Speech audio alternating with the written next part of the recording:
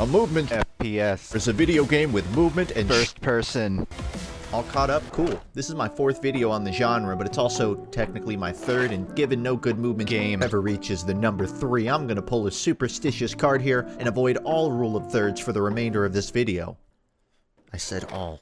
This is gonna be like a bunch of small videos in a trench coat. They're gonna pull out a bat-labeled pacing whiplash, and I'm not gonna tell them to stop swinging, but I'll stand by with a NIKO Forces card to patch you up. And with hurt boxes like these, that might be pretty often. A few big changes have hit the scene of this genre. Here's the quickfire updates. Hyperscape servers officially shut down. I can see a lot of you thinking, what's Hyperscape? So if you're wondering why it died, well, there's your answer. Paladins is still going strong, and it adds new champions about as often as a guitarist loses their picks, with a pretty similar rate of old ones showing up again right when they already bought replacements. We'll talk more about that later, though. Titanfall 2 has been going through some deja vu.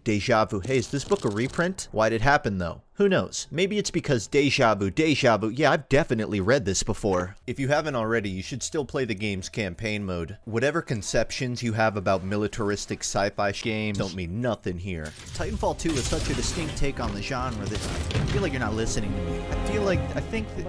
I don't think you really get it. Let me write it on a BT flight's easy when Jack C laps backs intersect with that. My effect is all the causes action for me. I call it Protocol 3. I know I'm contradicting everything I said initially, but I'm always counting on the gauntlet. So I need 3 of the axes to account the scale of my GVC crush dreams. Like, Titans could destroy walls.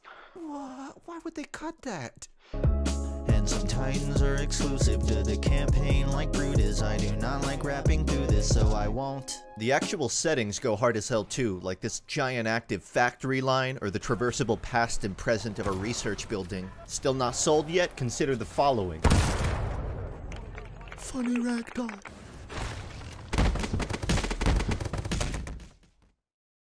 This ain't just a campaign tacked onto a multiplayer game, it's the onion ring you find in a bag of fries that elevates your meal into— Are you still listening to this metaphor? Go play the campaign, silly! For what it's worth, I haven't had too much trouble queuing for multiplayer as of this recording, but it's also mid-sale, and after that's over, good luck finding a healthy match. A lot of the veteran scenes migrated to the community game client called Northstar. It's pretty great. Seeing people pick up the pieces of an unmaintained franchise gives me hope that community content will exist long after the afterlife of— I swear this book was new in the store. Oh god, there's 5 more now. I don't have the shelf space for this.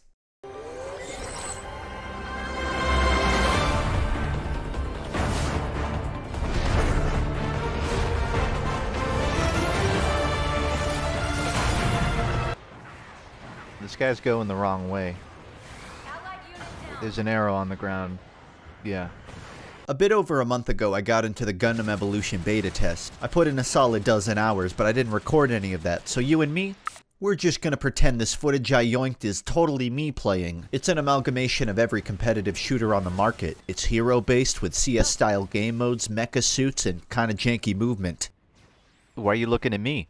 Gundams feel like a grab bag of 5 mechanics you vaguely heard of before slapped together under one Evangelion. Here's tracer pistols, a Torbjorn turret, and a Mercy heal beam. You can use all 3 at once. We'll throw in flight for good measure because, unlike Nuance, movement abilities are now obligatory. Honestly, I'm kinda tired of the design philosophy of everyone as a power weapon ultimate, cause when everyone's super, nobody is. But that didn't stop me from getting a kick out of it. Dash movement has this bob and weave flow to it that meshes well with the brawly Gundam abilities. The combat's fun. The actual maps you play on are objective funnels with, you guessed it, uphill offenses and long respawn rollouts. Daring today, aren't we? There's not many ways to think outside the box. You can't even think above the box because prop collision doesn't let you stand on top of them. I know the draw of Gundams isn't the fact they're huge entities, but they really do feel like normal-sized dudes running around a map with tiny props on it. Even though you're technically giant, there's no sense of scale because nothing tiny ever interacts with the gameplay. It's a shame no game exists that illustrates how scale could be utilized as a gameplay mechanic, with multiple size classes of entities very directly interacting with each other. Oh yeah, it does exist, and you still haven't played it for some reason. It's called Godzilla Destroy All Monsters. Anyways, if you like games that feel like every other game minus any distinct iteration, then truthfully, Gundam's pretty fun. Beta is as beta does, so that could change. I just think it's dumb when games paywall playable characters, especially when they all have such forgettable names you can't remember who is who to begin with. So 2 of them are sequels to Gundams that aren't actually in the game. 4 of them have Gundam in their name. 1 is just named Gundam. Another is Turn a Gundam. That's just a sentence. There's Gun Tank. I actually like Gun Tank. It's probably going to be another victim of the mecha curse, and if it's not, I'll probably play it a few more times. Hey, cool, Splitgate's back. Oh, Halo Infinite finally came out, and there's a lot to say about it.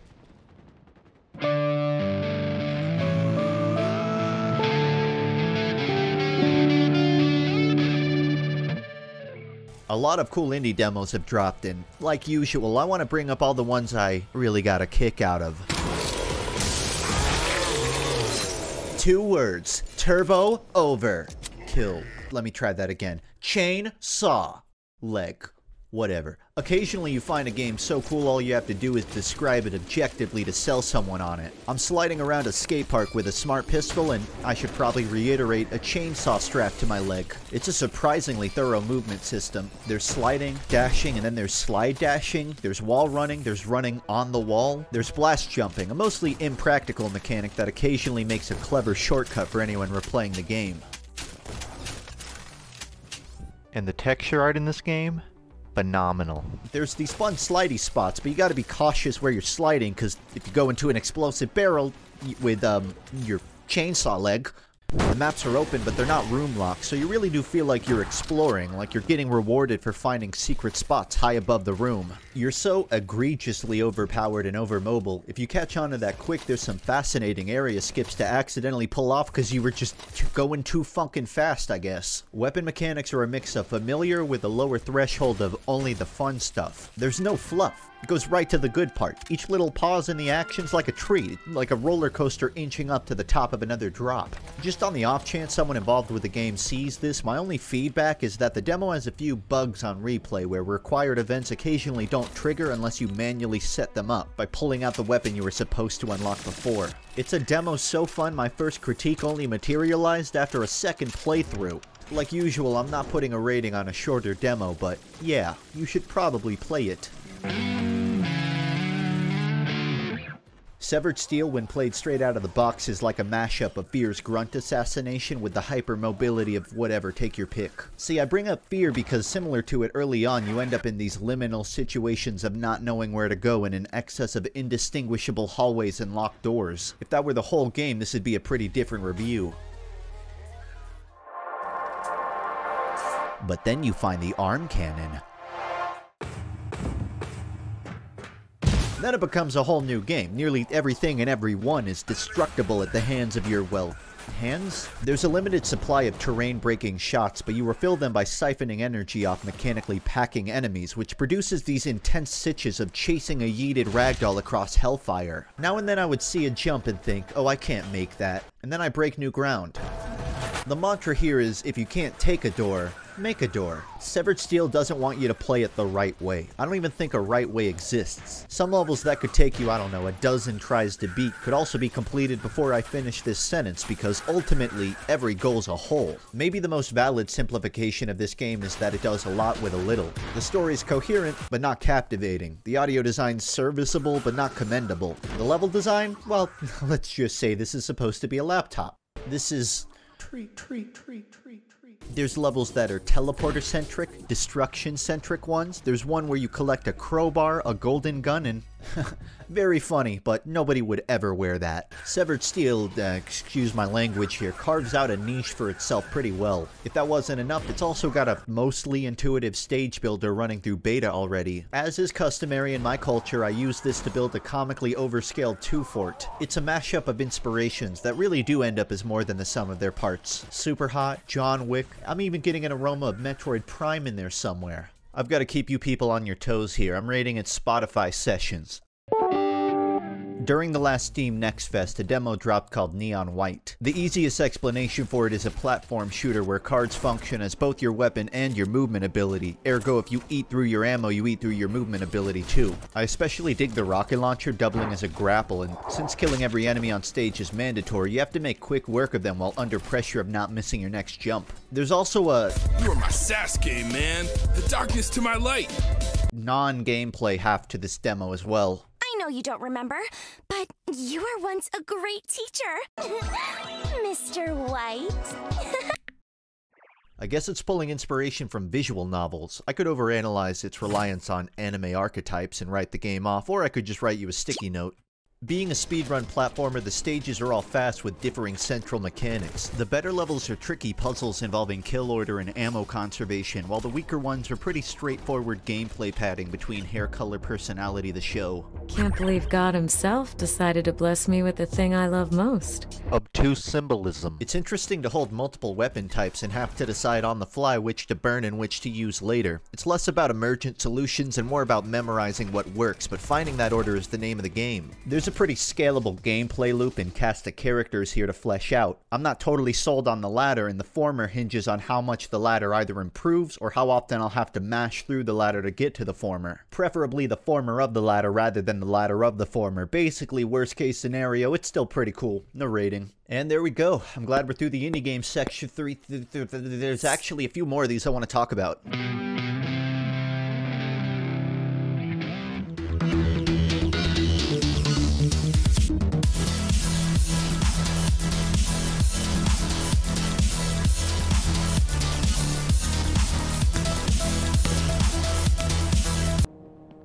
I can't find the hoop. Are you the hoop?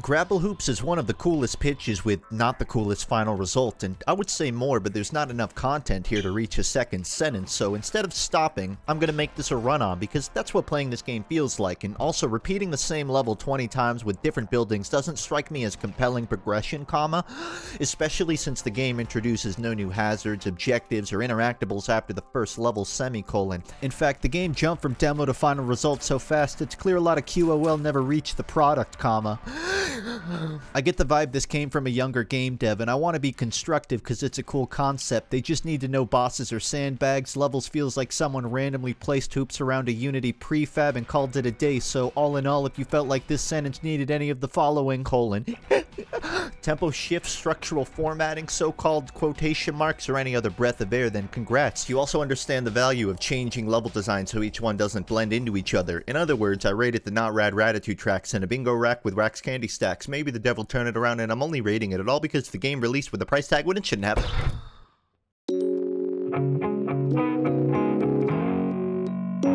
Plenty of games want you to beat them as fast as possible, but few actually let you move as fast as physically possible. Cyberhook is an exception. Your entire goal is me go fast, me say word. You've got a grapple, a pea shooter, and lots of blocks with different properties. Yellow ones can't be grappled, purple ones can't be touched, red ones can't be grappled or touched, glassy blocks can be passed through, green blocks can be destroyed, pink blocks can be recruited as party members, totems can change block properties. Every level's got multiple paths, right? Slow and steady or any % gamer mode. This speaks a personal question within you. Are you the type of person to mash the restart button the second you miss a grapple, or are you the kind to course correct at the last possible moment and keep going? There's a time stop mechanic, but using it doesn't slow down the timer, so there's a trade-off, and truthfully, the best of the best will never have to use this at all. I use it. You'd figure with so few mechanics, the game would have a limited scope, but there's a lot of memorable platforming types. Bunny hopping, swinging monkey bars, some are just dodging. There's a story here, but the game forgot to tell it, so I forgot to remember it. It's hard to preach to you the appeal of mindless speedrunning if you're not already familiar with those parkour-y games. Like, it doesn't matter what it's like, really, it's fun.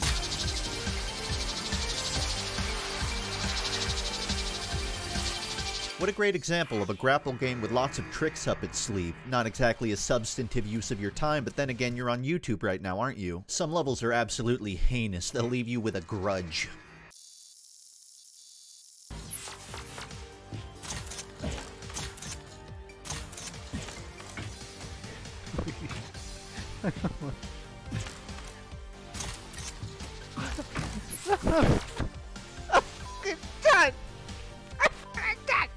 The rest of them are fast. Me like fast. Speed word go. Rate Pacific Daydream. Better than remember. Still bad end. Play Ultra Kill. At least that's what a lot of indie devs are doing these days. The influence of Overkill seems to be more and more prevalent across my recommendations page. I've already talked about this masterpiece before, and I have an LED picture frame displaying its live Twitter feed next to my bed, so the first thing I can do every morning is caress it longingly. But I haven't talked about the ripple effect it's been having across smaller game devs. Overkill obviously hasn't pioneered so many concepts as much as it has just standardized a certain vibe, and for all I know, a lot of this is parallel thinking, but let's be honest, a Paladins character ricocheting a bullet off a coin? Who's to say where it came from? Maybe someone on the team recently watched Winchester 73, or maybe Paladins took something from another game. As for indies, there's plenty of demos that sample Overkill's art style, combat style, music style, basically everything except the literal style meter, funnily enough, which Overkill itself didn't even invent. Alright, I get it. I think for smaller upcoming devs, there is utility to reverse engineering your favorite games. There's still a line between homage and forgery, but speaking as a player at least, I like to look at it constructively.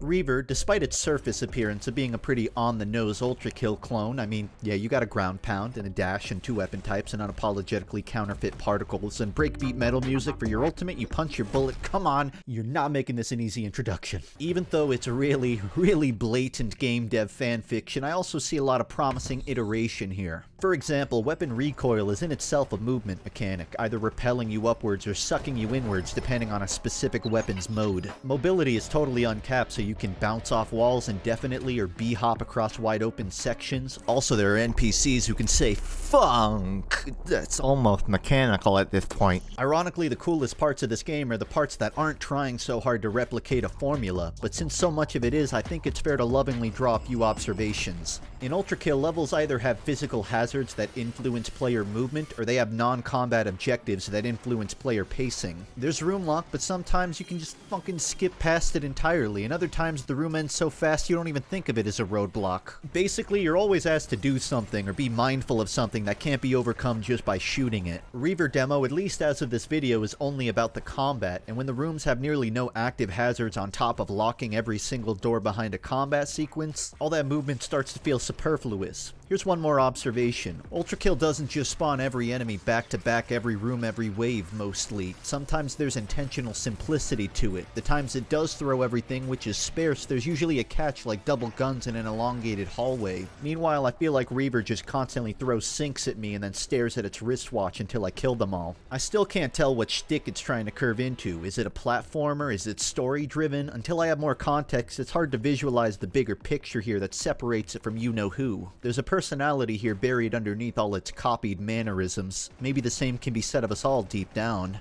And there it is, our indie roundup for the actually, one more word. Rogue likes. It's not often you see a mix of this genre with arena shooter. Just RoboQuest, Ziggurat 2, Mist Hunter, Tower of Guns, Immortal Redneck, BPM, Void Bastards, Mother Gunship, Strafe. How many is that? 9? Shoot. Nightmare Reaper and Carlson. There, I said it. If I stopped to write a page for every one of these games I found, I'd spend every day of my life playing them and every other day writing about them. No thank you. I'll settle for 6 days a week, thank you very much. Just know that whatever amount of movement shooters you think there are, the barrel always goes deeper. For now, I'm setting a cutoff point for myself and moving to the next section. Just know that me mentioning a game in passing doesn't mean I won't eventually talk about it in depth. It's more like a public reference for me to point to and say, yeah, I know that game, thanks for commenting about it.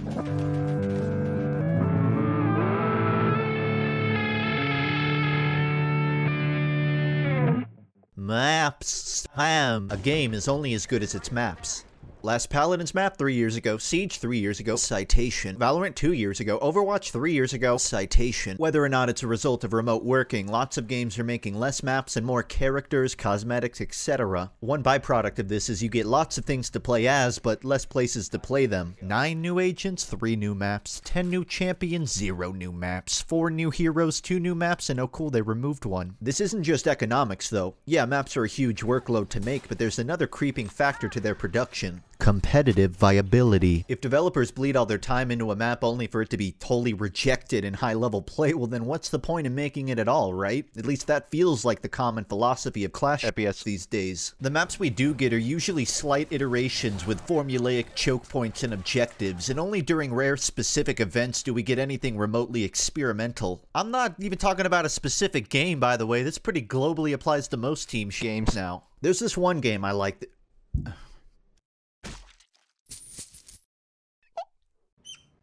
I was CP standings on the CP stand, and it was seedier than speedy meaty feeding sprees. Please cannon fodder standings understand this and wonder what changed. These devils turned your levels into video caps. All the same, I don't mean to endure duress, but this comp could decompress. I guess I revel in the levels made for high level guests. Sometimes it's nice to break away. In particular, I'm a fan of Doomsday and Watergate and Payload Race. I'll play pastime when queue times accelerate. Dig through the rock, the weeds, and dig root underneath. It's a truth made to please, not to appease views.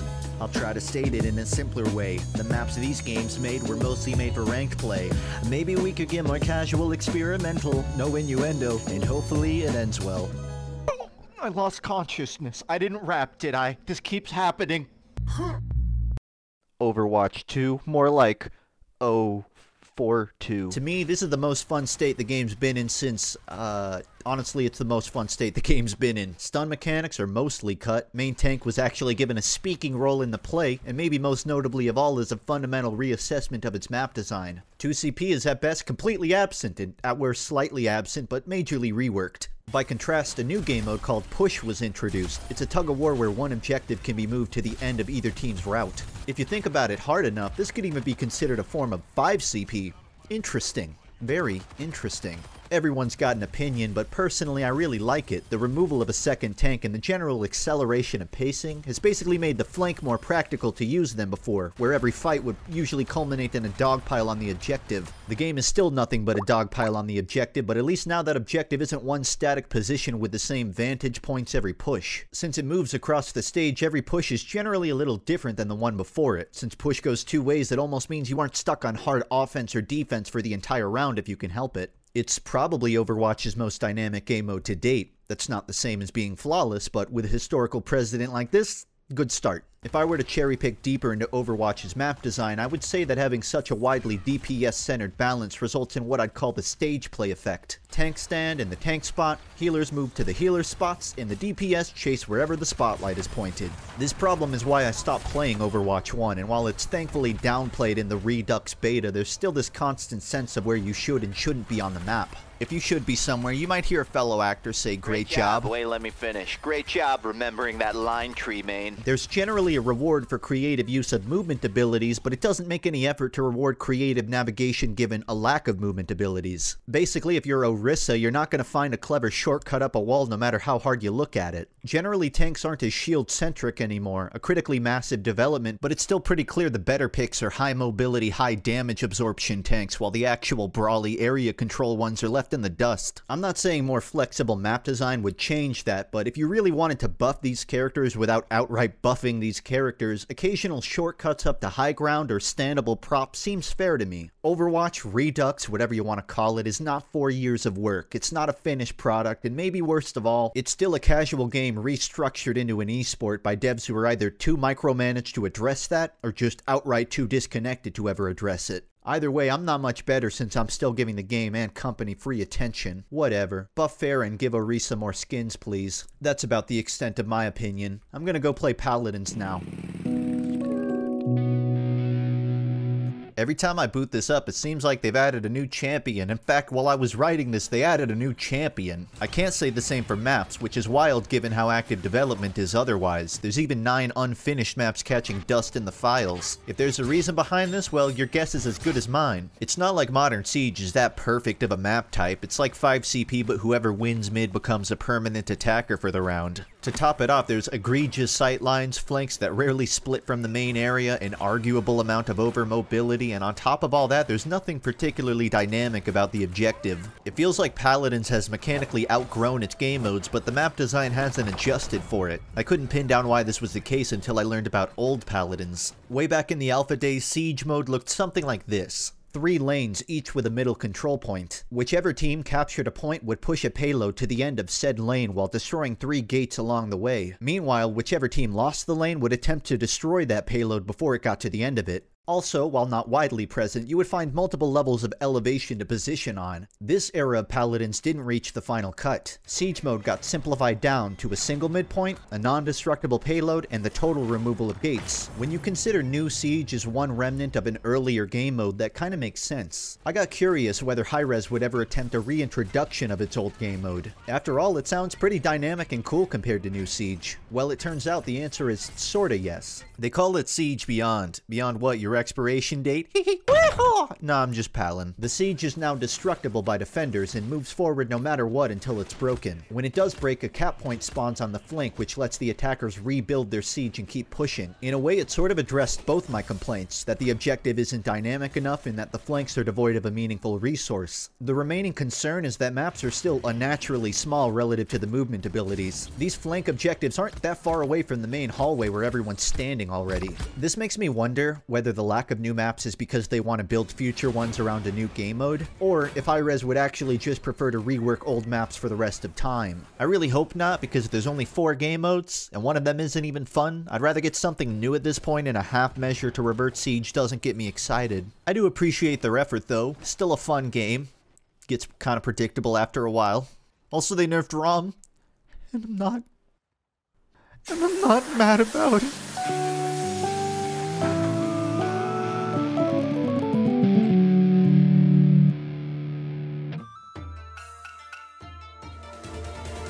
Shadow Warrior is a series I would love to say has strong, timeless roots in the early era of FPS games. You no mess with Lo Wang. Whoa, I think my dinghy hanging out. It doesn't. The game itself was a pretty interesting absurdification of Duke Nukem with over-the-top guns and improvisable demon body part weapons. Cowabunga. But this ill-nuanced cultural mishmashing and characteristically racist voice acting is something I'm not equipped to unpack, especially since this isn't the era of Shadow Warrior I started the series with. If you know nothing about the 1997 Shadow Warrior, there's so many conflicting Eastern ideologies, it'd be hard to see this as anything deeper than a futile effort to stand out. I'm not here to explain cultural sensitivity to you though. I'm here to explain video games. Woohoo! If miracles weren't real, I couldn't say this game got rebooted in 2013.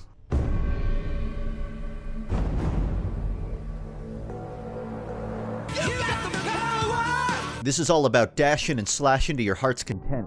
Or, put it better way, dashing and slashing to your enemy's heart contents. Like the original game, stronger enemy corpses can be repurposed into weapons. Demon hearts, for example, being a squeezable one-hit kill, and demon heads producing what I can only describe as stream of mouth piss. There's 3 forms of character progression: skills, weapons, and power. Oh, and I don't know, moral development. Skills mainly refer to input-based sword combos and passive effects, like a jab move or a spin attack. Weapons all have notable attachments on them that can be bought using money you find across the game. Your powers are a lot like your skills, but mainly raise the effectiveness of abilities and defensiveness. It's a lot of exponential progression to take in, but the gameplay's still pretty standard fare room clearing. This came out before the soft reboot of Doom, but the franchise's influence will definitely get more and more apparent over time. There's nothing too hard to comprehend. Kill the stronger demons and summoner demons first, then clear the room afterwards. In lieu of key cards, you're usually busting down lamps to access progression points. Here's what I was able to remember of the story. Lo Wang, you, is an assassin working for Zilla. You're supposed to go retrieve a sword for your boss, but out of mutual interest and necessity, Wang makes a deal with this mischievous demon Hoji. Hey, don't you go fading on me now. Say you accept. Come on. A like asshole, C like champion. I accept. That's the spirit. So is that the point of the mask? Wang and Hoji are gonna go collect 3 swords and then merge them into one fancy immortal slaying blade. I guess Hoji, figuratively speaking, procreated with his sister, and then literally speaking, procreated his sister, producing clay golem husks of her to protect the swords and store some discarded familial memories of her.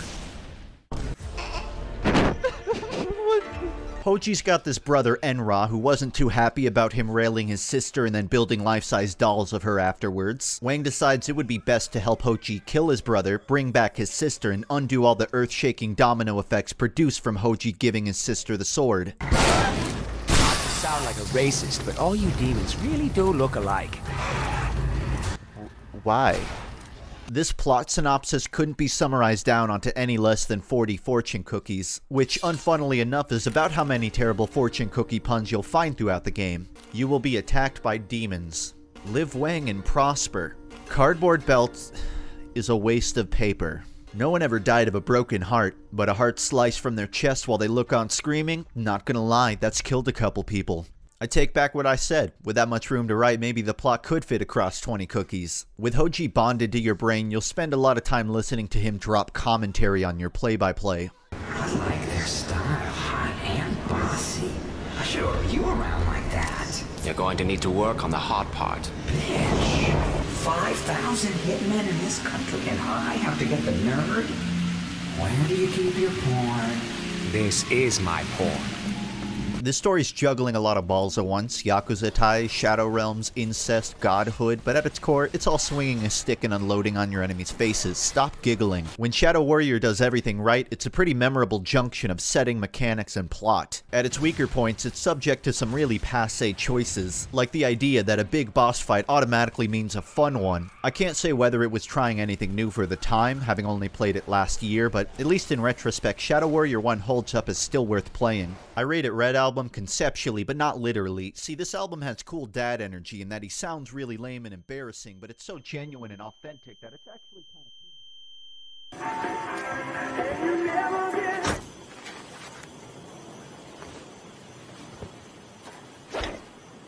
Fuck off! Shadow Warrior 2 ended up changing the structure in a few ways. Instead of the whole game moving across one straight line, there's a hub world with story missions to beeline. Or, alternatively, there's bounty missions that earn you cash and items. Levels are open-ended in a way you can run anywhere on them, and multiple missions exist across them, but you can only complete one at a time. This might have worked in its favor if the mission system didn't feel lifted straight out of a defunct MMO. Nearly every bounty is a find and kill enemies job. If you decide to stay in a level after the bounty's done, you'll find absolutely funk all to do. And that's if the level will even let you backtrack out of the arena you dropped into. If it does, you'll find enemies that drop inconsequential upgrades and chests that drop less money than is worth the time opening. The skills and powers of the past game have been merged into a card system of upgrades. Some cards you start with, while others you have to buy in-game before upgrading. The weapon system's been heavily fleshed out. There's way more iterations of existing weapon types on top of the weird and unique additions. Where in the first game every weapon had 3 specialized attachments, here there's a constant income of upgrades you can attach to any weapon. Most of them are total filler, just single-digit passives and generic elemental damage. A select few attachments can be interesting, like turning a machine gun into a turret, but undeniably the Dragon's hoard of useful stuff is minute conveniences like reload speed and crit damage. These upgrades extend to player armor and other passive effects, but across my 8 hours of story mode and 5 hours of air quotes post-game, that never amounted to much observable difference. Even the deeper systems of adding more attachments and recycling trash ones later makes no sense. What do you think happens when I combine 3 clip reload upgrades? I get chi after enemy killed. This game removed the improvised Demon Corpse weapons, probably due to how diverse the existing arsenal is, but admittedly left a hole in my chest. I mean heart. This isn't a game where you collect cool items by exploring and looting a strong enemy corpse. In fact, every intentional effort I made to explore the map and beat a thread of note amounted to a diary page and a reminder to go finish that bounty I started. No, this is a game of errands that rewards you with a new weapon to use during your next errand, rinse and repeat until you run out of rewards to reap. It's a shame because this game has a better movement and combat system than the first one. Melee combos are simplified down, there's a rudimentary jump tech where long falls produces annoying superhero landing, but that can be circumvented by switching around the order of your dash and second jump. In an open world full of meaningful platforming and discoverable enemies, this would be great, but since it's Shadow Warrior 2, it exists in a graveyard of nothing to discover and nothing to do. If you could knock out multiple missions at a time and there was some non-combat activities to discover across levels, people probably would have latched to this formula more. I could only find one bounty that wasn't in some way a kill enemies and collect thing job. The problem is, since dead enemies drop items and all bounties have a nearly identical reward, you walk away from this non-combat one with less than a fifth of your normal loot. It's pretty clear they designed a modular weapon and ability system and then structured the whole game around it. Bounties have no impact on the hub world or the level they take place on. They exist as a device for weapon progression and that's it. It's a fun combat system, but enemy types are totally samey. Boss types have 2 defining qualities, a lot of health, and they enter a summoner phase when the health drops. everything else in this game is bullet fodder. If you played this like Shadow Warrior 1 and beeline the story, nothing makes any sense. You miss out on cool weapons, the upgrade system never totally clicks, but if you play the game how it intends you to, you find out those two things are all it has going. It made an open world and then only designed disconnected linear events to populate them. The first game took the time to make parts of the level play differently from each other to keep it fresh, but that doesn't happen here. As for the story, it's something like this. Lo Wang is doing work for the Yakuza. He's gotta go rescue the boss's daughter, Kamiko. Apparently, your boss Zilla from the last game did some wacky stuff, and now Kamiko's body is running rampant while her soul is— Are you ready? Ready? Ready for what?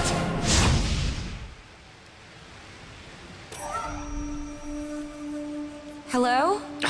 Who is that? It's me. Kamiko? The game's events are you trying to get her body back to normal and transfer this Yakuza waifu out of your prefrontal cortex. At first, Wang and Kamiko are constantly struggling to see the same side of things and arguing over methodology. So weird having you in my head. Yeah, I can imagine. I guess it's more like deja vu. You did something like this before. It was slightly different, but I had a helper in my head for a while. It was aggravating at first too, but eventually we became friends. Wonderful. I'm living with a schizophrenic. Yeah, well, I can tell you from experience that Zilla's not such a fan of having ex-employees running around. Most evil geniuses are that way. An evil genius is still a genius.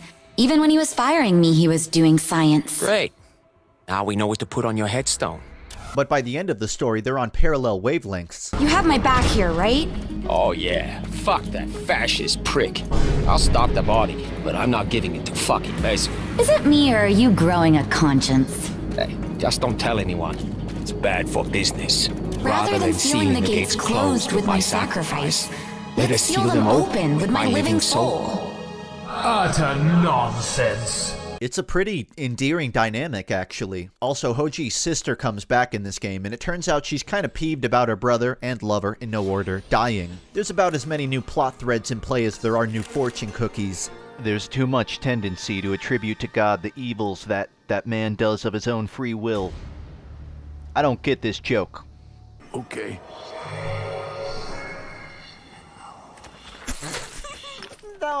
No, you can't make him Gmod Ragdoll in the middle of a serious scene! Shit. Like a fucking Skyrim NPC. I would say it's a strong narrative bottlenecked by lots of unharmonious gameplay loops. The story events exist independent of the bounty missions, but there's a few points you basically have to grind bounties just to keep up with the difficulty. Environments are so intricately stylized and well polished, but so lacking in anything memorable. Just bridges that lead to dead ends and houses with nothing but pocket change in them. The back end of this feels like it's compensating for a lack of something, and with a protagonist named Lo Wang, well, you can figure it out. This could have been a compelling loop of cool stuff and cool open levels, but they hinged the entire game on empty questing and diminishing upgrade returns. On the bright side, bunnies are back, and they're cuter than ever. Bunny, no! It ends on a cliffhanger with Kamiko sealing the outer gates of the Shadow Realm, which is a sentence I just said, but oopsie doopsies, I guess she failed and a giant dragon got through. Or maybe she became the dragon. Or the dragon was supposed to get through? Also, did it eat Lo Wang? It looked like it ate Lo Wang. I'm sure they'll answer all this in a sequel. What a bizarre game. I rate it. What, you expect an explanation?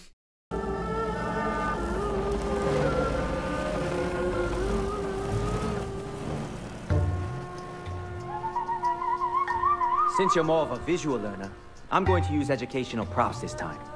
So pay attention. This is me, Lo Wang. Yeah, it doesn't look exactly like me, but you get the idea. Hey! Hey! Shut up! Shut the fuck up! Wasn't flattening my favorite ramen shop enough for you?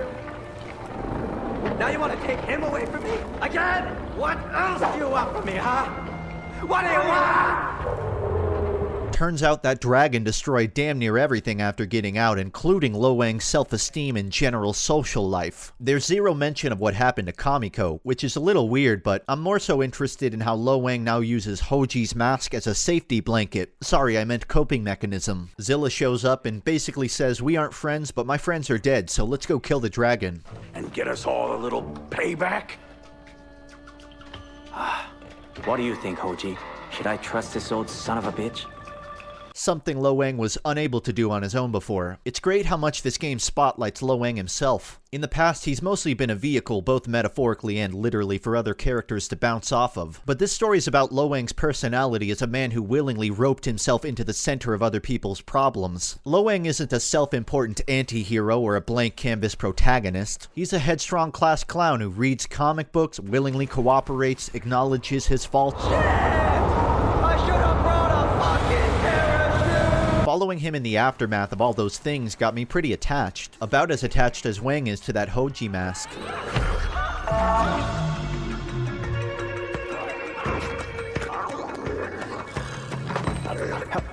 What the fuck? Did she just summon a trash panda? Apparently it's still got some dormant energy fizzling in it that Zilla wants to siphon out to kill the dragon with. This gameplay is way more 1 than it is 2. We're back to room lock progression, weapons are back to 3 distinct upgrades, and passives all fall under a general character menu. No goofy filler items or questing, just good old prefabs. There's now a grappling hook. Rooms usually have interactive stage hazards, another welcome addition. They really identified what made the initial reboot cool and what it needed to improve on. The only thing missing is a certain demon. I know those sweaty hands. It's Lo Wang! Not now, bro. The bromance is back in full force, Pookie. Like the old days, Wang and Hoji are constantly riffing with each other. Is that a grappling hook? Everybody has one now, man. It's almost like mandatory. After you, fuckface. You are a dick. I love them so much. They really streamlined everything here into its purest form. Plot threads are kept down to the necessities, improvised demon guts are back, the writing's at its best, gameplay is about getting new firearms and wearing them out before the next one. If you haven't played the earlier games, you would still enjoy it, but seeing these character dynamics return has this epilogue-y sense of closure I didn't know I needed.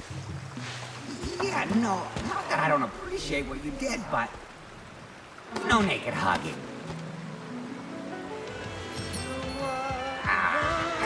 I'm glad you're here, buddy. It's raining demons! Hallelujah! It's raining demons!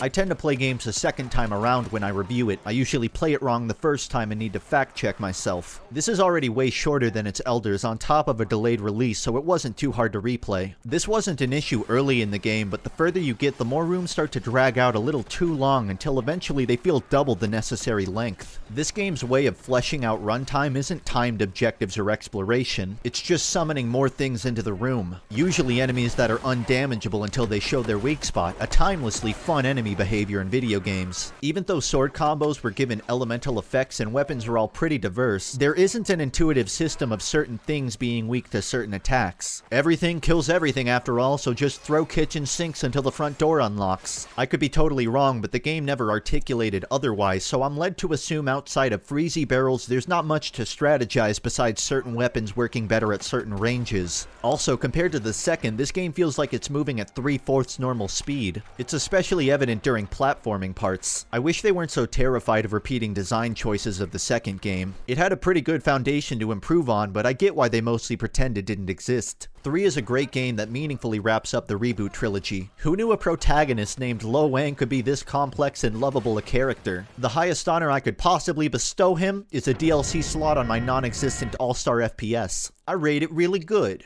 Like, okay human, but every second song is pork and beans. Maybe I was wrong about good FPS never reaching a trilogy. A triangle is the strongest shape after all. Not the most efficient, but the strongest. The next time I play an FPS, I think I'll... What are you looking at? That's a photo, it doesn't move. I think I'll put my arithmophobia aside and just enjoy it. Justin and wondering how he's dropping my options I reduced to 1. Justin's coming to keep dropping knowledge on me. It's funk study.